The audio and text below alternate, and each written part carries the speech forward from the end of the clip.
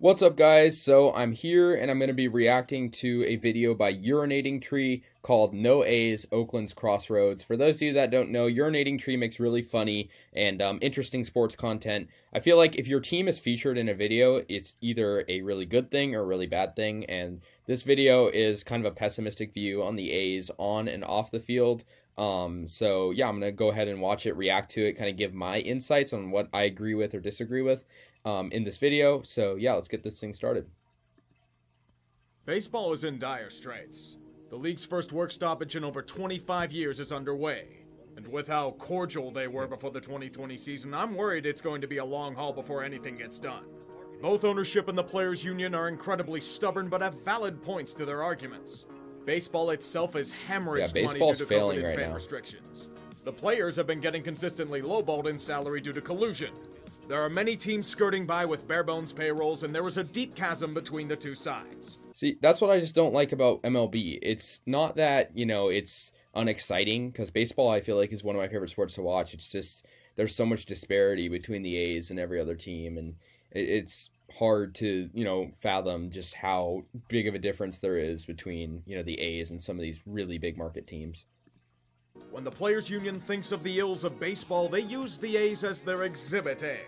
At first glance, sure, Oakland is a good team and they're usually competitive, but it's been in spite of themselves. That's what baffles me. It's like the A's, you know, last year they didn't make the playoffs, but they weren't terrible, and it's like, it's just crazy what goes on off the field as well. I think he's going to talk about that in a little bit. Their argument is if the A's could actually spend on players, there may be a chance for them to be more than competitive. It could have helped them in scenarios like this past year when they were a good team but nothing that screamed World Series contenders. I want you to consider their offseason moves. When they cheaped the fuck out on bringing back Liam Hendricks and Marcus Semien.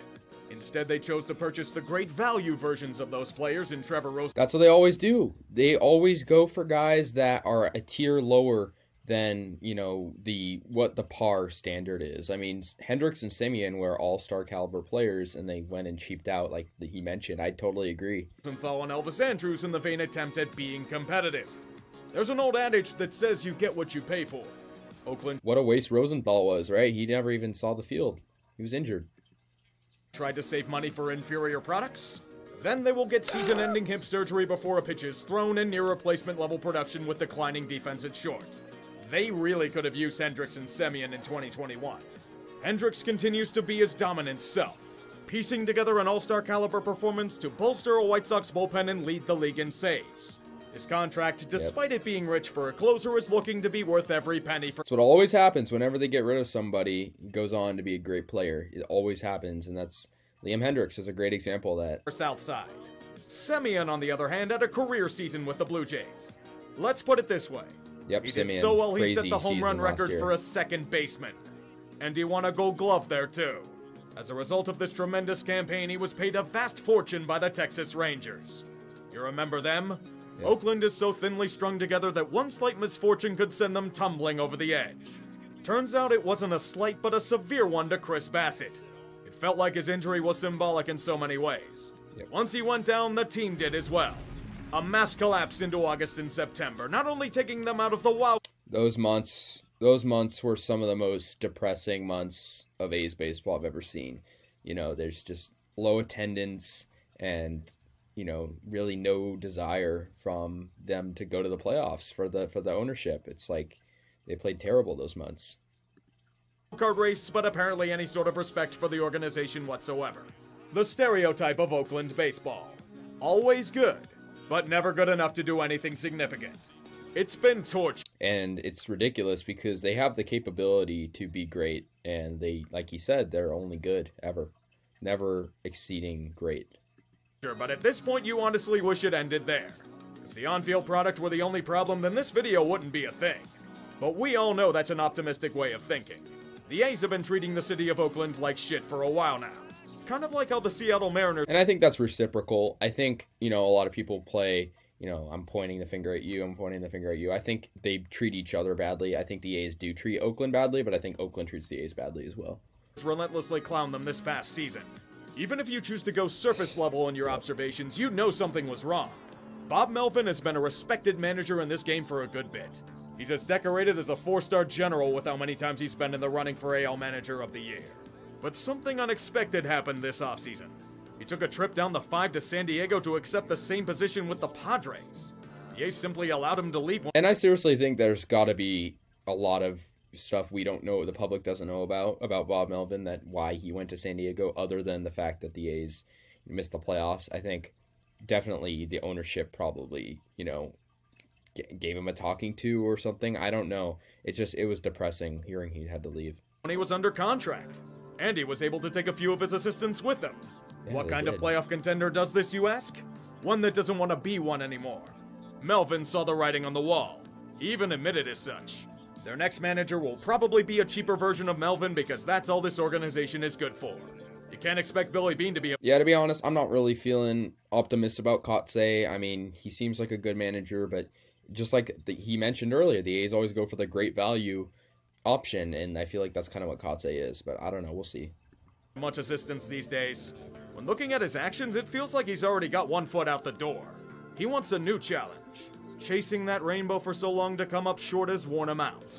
The time he has left with the A's may be limited, but that's not all the concern. Think team payroll. Ownership is tired of spending money when they can spend less and get just as many people to not show up. The popular consensus is Oakland shutting payroll down to $50 million next year. I know he'll talk about it, but it's just a classic example of alienating the fan base. It's just, the payroll getting lower and lower. We can see it. Some have speculated that the A's might go as low as $40 million in team salary.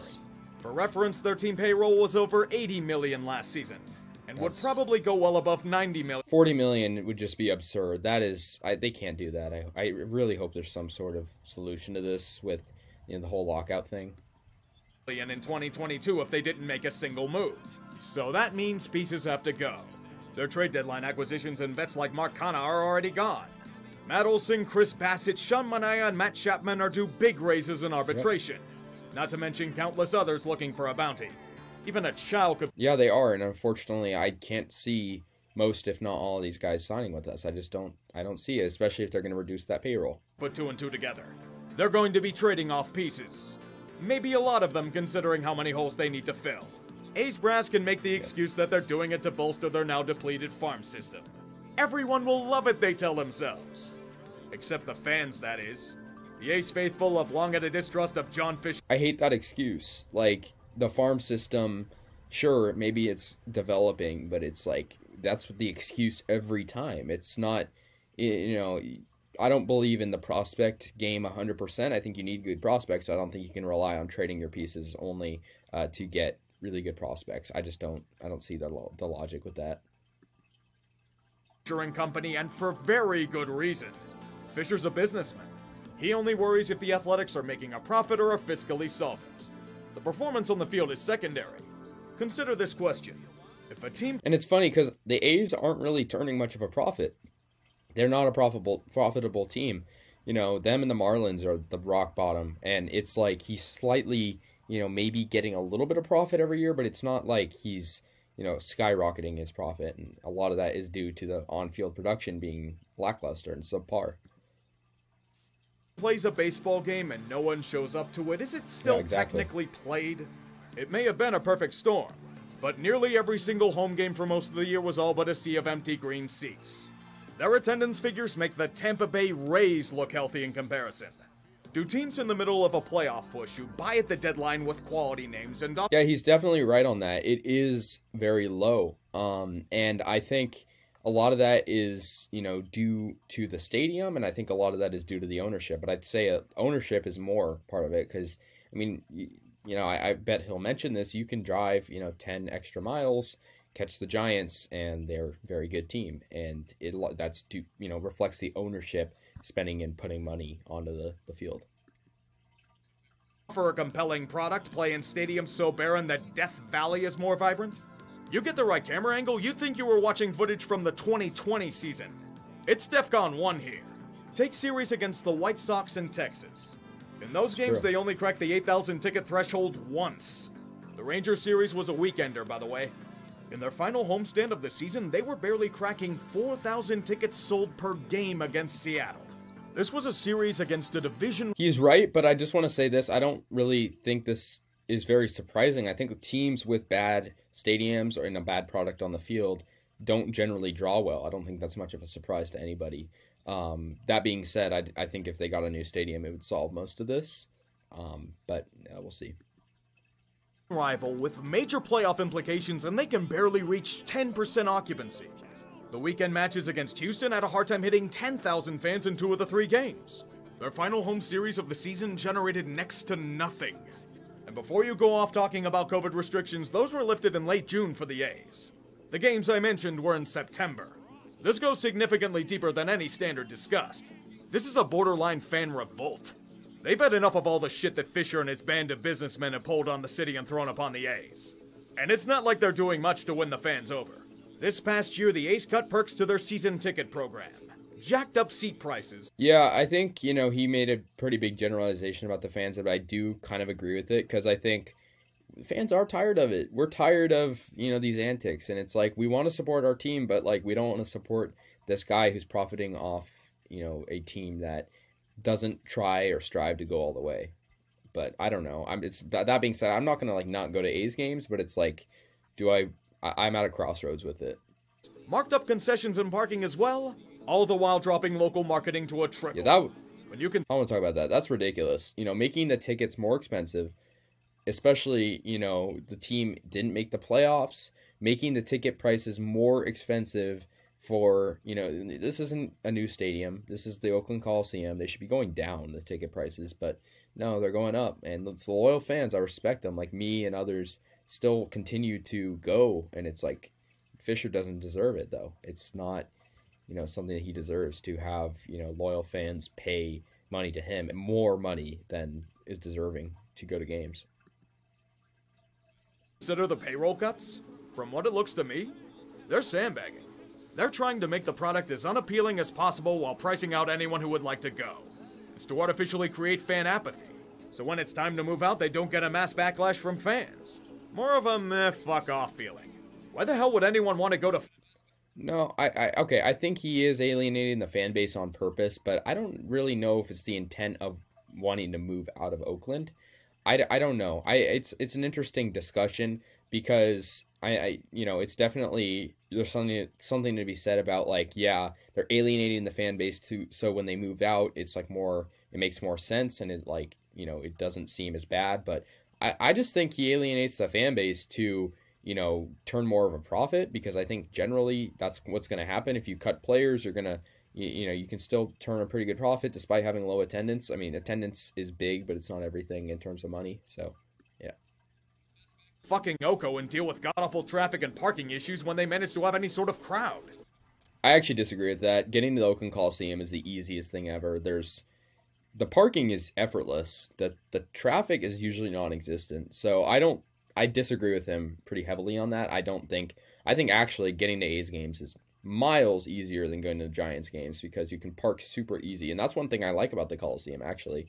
But that being said, it's not still, I agree, it's not a nice stadium, but it's definitely easy to get to. And it actually is really easy to get to in this sense. I could drive across the bay to San Fran and not only get a much better stadium experience, but a cheaper one. How are you pricier than... Yeah, I 100% agree with that. How are we more expensive than the Giants, who have a world-class stadium? And, it doesn't make sense. San Francisco. I'm not dismissing ownership's angle. There is no argument from anyone that the A's desperately need a new stadium. Oakland Coliseum may have a new name, but it's still as much of an atrocity to sport as it ever was. It's a failed relic of an age that promised efficiency, but the stadiums that were built weren't even that efficient. Oko makes Tropicana Field seem like paradise. Its only purposes are crippling depression and turning into a literal toilet. But here's where the problems begin. Despite their needs, the A's have burned their political capital in Oakland. That's not 100% true. They have burned some capital, but they're negotiating. They've definitely burned bridges, but I don't think that he very much made it seem like, their relationship with Oakland is over. This isn't the Raiders. The Raiders did, but the A's have not burned all the bridges in Oakland. That is not true. To say that they're just done with Oakland, that's just a pretty ignorant statement in my opinion, but yeah. They strong-armed the city into renewing a team-friendly 10-year lease back in 2014 where, deep breath, they threatened to move the team. Every stadium... Yeah, they threatened to move, but I think that's a little bit different because they tried to move to, like, San Jose, Fremont, and I think they have been playing games with the city of Oakland, but I think it's actually a lot better now than it was back in 2014. Proposal brought up has either been shut down or stalled out so far. It's mostly because of stubbornness from ownership. The newest proposal in... That's not actually really true. Actually, most of the stadium plans were rejected by Oakland. I'm not, giving the ownership any credit, but I think most of the stadium plans for the Raiders, too, were declined by Oakland, so... Discussion is Howard Terminal. Ideally, it's a great concept. Much more accessible to Oaklanders, the design and planning is solid, and it's all at a garish $12 billion price tag. If they want Oakland to take on a chunk... And it's privately funded, so that shouldn't be a concern to anybody. ...of the cost, they are mistaken. The city has massive issues... They don't want Oakland to take on the cost, and that's what I have a problem with in this video. Because that's just clearly an ignorant statement. That's what people opposed to the stadium are saying. They say, oh, it's not privately funded, so yeah, we can't use public money on the stadium. I am not going to go into that, in my opinion on that, but I think they don't want to do that though. They don't have any desire to do that. I mean, I think Oakland probably would be willing to put up some money, but I don't think they're asking for it. It's privately funded. So yeah. Issues that are well documented. Failing infrastructure, rampant homelessness, and affordable housing prices, steep budgetary cuts... I mean, they can't walk and chew gum. Like, that's the whole discussion of this has been Oakland can't vow public money. And first of all, they're not. Second of all, I don't know where that came from. Public money for stadiums is usually something that's required, but for this stadium plan, it isn't. And the affordable housing thing is a law, I'm pretty sure. So, it's not just Oakland. In nearly every sector. Oakland runs a deficit of tens of millions of dollars every year. Oh, I agree. I think the city is definitely, has its issues. It's definitely has a lot of problems, but I don't think you can bring the A's into this. They're a private business. They don't want public money, and yeah, they have their issues too, but it's it has nothing to do... This isn't the Raiders situation. It's a lot different. Federal government has to infuse them to the tune of 9 figures for the city to function. It's not that they don't want to help with a project. It's that they can't. Aiding a private... That's 100% untrue. They're actually collaborating with the A's as we speak. They're, the EIR getting progress. We're the farthest we've ever been with an Oakland ballpark ever. That isn't the Oakland Coliseum, a new Oakland ballpark. And to say that they can't help is only partially true. Maybe they can't help financially, but they definitely can help in terms of getting approvals done, helping the stadium and get negotiations done with this stadium. That's what the whole thing the stadium's about, negotiating. What can Oakland get out of this? What can the A's get out of this? And I see on the screen, he says the A's are going to pay for the stadium. Great, where's the other $11 billion coming from? I could be wrong in this. I'm pretty sure it's all coming from investors. It's not coming, or the A's organization itself. It's not coming, there's not a dime coming out from the city. The only money that you could really make a case for is being used from Oakland is the tax money generated by the stadium, which is 100% legitimate. It's nothing being in question. Stadium before anything else would be political suicide. They're trying to come to an agreement, but without political capital, Oakland wants something in return for their funding and land. They want any potential development to feature affordable housing. And there's no disagreement with that at this moment. So I don't know how you can use that as an argument against the stadium. That was a topic, that was a sticking point a couple months ago, but I haven't heard any disagreement with that anytime recently. Noble, but they'll never get it. As a businessman, that addition is a deal breaker. Why should I settle for this offer when I can get a better one 5 miles down the road? And I find that statement ironic when he alludes to Las Vegas, because it isn't a better offer at all. Having a waterfront ballpark is, just so much more beneficial than having a stadium right in the middle of the desert where another team that used to play in Oakland by the name of the Raiders is currently failing with attendance, doing terrible there. They're an absolute failure joke in Vegas right now, the Raiders are. They're almost at the bottom in terms of attendance. They're bottom 5 or 6 about. And this would not be a good deal at all. That's a very bad statement by him. The town they're looking at is a place called Las Vegas. Oakland may have heard of it, considering they lost the Raiders to them a few years ago. A's executives have met with city officials there several times over the past year. And all signs point to guys like John Fisher having a massive hard-on for their new lust. They're looking at several land plots for stadium development, and have even agreed to play in their... And yet, after all this time, they still haven't narrowed it down. It just goes to show how, like, amateur this idea is. ...city's AAA stadium until the new digs are complete. I don't know if Las Vegas is going to throw as much money around as they did for the Raiders, but they seem quite keen on punting future budgetary issues down the road for the sake of prestige. It's a perfect... And yet their mayor, their governor, both say that the governor of Nevada and the mayor of Las Vegas literally are saying that getting the A's is outright, not impossible, but they've basically said that, you know, it just wouldn't benefit the city. That's basically what they're saying right now. There's plenty of interviews about it. Perfect match. And sadly, the A's have all the leverage in this situation. They know that if they moved, Oakland would be losing their third sports franchise in... He's right on one thing. They do have the leverage on the situation, but it's, you know, it's a matter of you sticking in a place that will give you future money down the road, or you move to a city that doesn't support sports very adequately right now. Less than 5 years. We know about the Raiders move, but people tend to forget that the Warriors moved to the western part of the Bay in San Francisco. It's a shitty part of business in sport, but an inevitable one. It leads to a lot of heartbreak. But John Fisher and his men are seemingly flaunting it.